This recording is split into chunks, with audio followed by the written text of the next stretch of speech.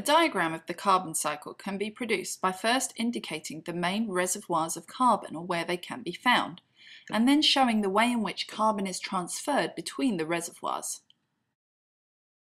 So here you can see the main reservoirs of carbon, so carbon dioxide in the atmosphere and carbon in the hydrosphere, carbon in consumers, dead organic matter and producers, and finally carbon in fossil fuels. Now we can add to our diagram the ways in which carbon is transferred. So first, by feeding, this transfers carbon between producers and consumers and also between consumers themselves.